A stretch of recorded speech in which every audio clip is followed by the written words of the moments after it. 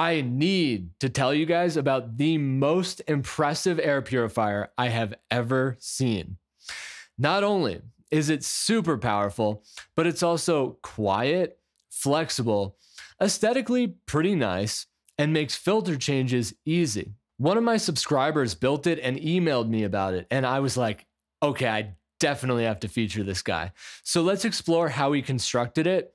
But if you feel like you would never be able to build something like this, don't worry, because I'll teach you some ways that you can get a powerful and quiet air purifier too without doing so much work. And without further delay, here's the man himself. Can you introduce yourself? Hi, my name is Gustin and I live in Sweden. So what got you interested in air purification in the first place? My crazy pollen allergies. When spring comes, I have troubles staying awake. I mean, it's physically hard to keep my eyes open. So you can imagine how difficult that makes my day-to-day life sometimes. And I also have very many different types of medications that I take every day. So I looked into buying an air purifier on my own. In that process, luckily, I came across Alex's video on HEPA being a scam. It changed the entire thing for me. You can actually make an air purifier on your own for a fraction of the price that performs sometimes better than the top range of what you can buy that's already pre-made with a HEPA filter in it. And that's called a CR box, a Corsi Rosenthal box. And the inspiration came from Alex and his video on how to make one on your own. And I also took some inspiration from Clean Air Kits and the 3D Handyman. An ultra-powerful air purifier is useful in a lot of different situations to prevent viral transmission in a home or a classroom, like say your kid goes to school and brings home viruses all the time. They're also useful for super sensitive people whose symptoms make their life hell, like me and Gustin. Very moldy homes, cities with terrible outdoor air quality, areas with bad wildfire smoke, people who are allergic to pollen or pet dander, and a lot more. His design has a whopping, a staggering 18 fans. So 9 on each end, and they blow out in opposite directions. So both panels of fans are exhausting. And I like that Gustin used this configuration, by the way. In this study, a similar configuration, but with 2 box fans blowing opposite each other, performed the best of any configuration. Did you have like a specific goal for this build?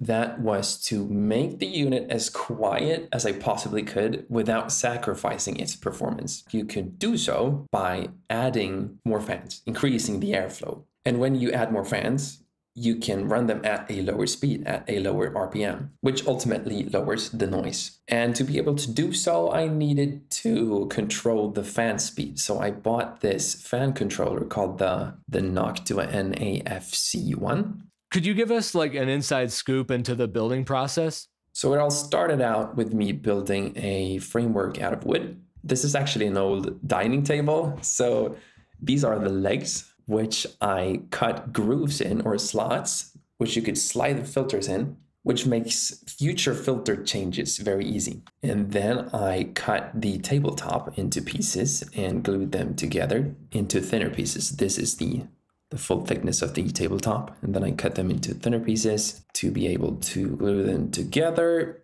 And here you can see that I laid out all the fans to get kind of a grid so that I knew where to drill the holes and to drill the holes for the screws and to get all the measurements for that, but also to make these holes for the actual fans, the fan blades. That's all the framework that there is to it. Finished. Can you talk about a challenge that you ran into? So something that was really important for me when I built this from scratch on my own was to get all the cables out of the way. I got these cable clips or cable ties, which I screwed onto this wooden strip, which also acts as a divider and kind of a stabilizer for the entire wooden panel, the end piece. And I also zip tied the cables together. These are the fan types that you can daisy chain together. So I think it's something like this, 1, 2, 3, 4. The rest of the fans, these 5, 1, 2, 3, 4, 5, that's the second chain. And those 2 chains are then connected to each other so that I get one cable out, which is that one over there. So that's the 2 cables from the 2 different chains. And then they're connected to each other. And I get one 4-pin cable out. I know noise reduction was a priority for you, so did you do anything special to reduce noise? So I made this quick sketch of a side view of the panel to be able to show you what I did with rubber O-rings. Here you can see the light gray here that goes through all of these squares or rectangles is the screw, which first runs through the wooden panel. This big chunk of dark grayish color here is the fan. And this is the washer, and that's the nut. By putting rubber O-rings on each side of the fan is that the fan's vibrations stays in the fan so that they don't move to the entire panel. I don't know if that actually makes a difference in this build. I haven't tried it without it, but I think it does something at least. I also had Gustin do a noise test, and this air purifier measures 40 decibels on maximum speed. For those of you who don't know, that is really impressively quiet. So he did use Arctic P12 PC fans, which are among the quietest on the market. Anyway, can you show how everything kind of comes together? Here's the full list of all the components that I actually used, if some of you are interested in that. And here you can see the two fan panels. And I also got these extension cables that connect the two big fan chains together. So it runs alongside the leg here, all the way to the top, to ultimately be connected into the fan controller, the Noctua. It's just a plastic box with a knob on it, and it has small LEDs. It gets brighter the more you turn the knob. So that's a fun detail. How did you power the unit? Yeah, and here's a video of when I installed the driver into the unit. I needed to convert the electricity that goes into the unit to 12 volts so that I would be able to plug it into the wall and just turn it on. So that's just a ordinary Meanwell driver. It's just one cable out of the unit, and then there's just a plug, which you can see. And here's a video that I shot of the entire thing. And here you can see how I made a small clip out of aluminum that clamps the controller. And what's so great with having a fan controller in a design like this with PC fans is that you can run it at very low speeds, which makes it very, very quiet. I can stand right in front of the entire unit when it's up and running, and I barely hear it. What that also enables is that I could crank it up and clean the entire place in a very short amount of time. So that controller actually makes the entire unit more flexible. So how powerful is this air purifier exactly? Well, Gustin hasn't done particle count tests, but he did use a combination of filters and fans that have already been third-party tested. The company Clean Air Kits had air purifiers with these exact components tested, and each fan yielded 40 dust/virus cat or CFM, or around 45 pollen cat or CFM. Gustin used 18 fans, so 40 to 45 times 18 is a total catter of 720 to 810 CFM. That, if you don't know, is unbelievably powerful. For reference, anything higher than around 300 CFM is pretty powerful, and Gustin's likely more than doubles that.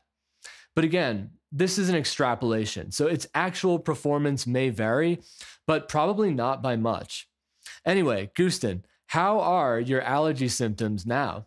I have no allergy symptoms inside now, and this is insane. This is insane. I can't stress enough how much easier this makes my life. It's crazy. When I go to bed, I feel that I can truly rest now. My body gets to rest in an environment that's free from pollen, which means that I get more energy. So that's amazing. That's amazing. What advice would you give to someone who wants a really powerful air purifier, but wants the process to maybe be a little easier? I would recommend you to modify a pre-made DIY unit. So you buy a pre-made DIY unit that utilizes PC fans. The company Clean Air Kits is really the best option if you want a quiet, energy efficient, and powerful air purifier, but you don't want to build one from scratch. Their luggable XL Ultra which has 7 Cooler Master Mobius 120p fans, is their most powerful. These fans are 2400 RPM, but are super quiet. The XL Ultra has a dust and virus catter of 401 CFM and a pollen catter of 450 CFM. If you want to go even more powerful, they sell fanless kits in which you can install whatever fans you want. I recommend the 3000 RPM Arctic P12 Max or P12 Pro fans, which are louder. If you do that, you should buy a speed controller to turn it down and make it quieter if you need to. So use an external variable speed 3 to 12 volt DC 2A power supply like this one. Again, these speed controllers do not allow you to turn the fans higher than their default speed, just lower. If you do that, you will have a very, very versatile unit that will handle almost every situation, and you will be able to sleep right next to it. Quick modification with a great result. Thank you, Gusten, for taking the time to explain all of that to us and take us through your build. I really appreciate that. Thank you. In the future, I'm going to make a video where I feature a bunch of your DIY air purifiers. So if you've made one, email me pictures of it at this address. And it definitely doesn't have to be as nice as Gusten's. I'm just going to feature a bunch of your designs. If DIY isn't your thing, you can buy from Clean Air Kits and actually get 5% off with my code Alex Kessler.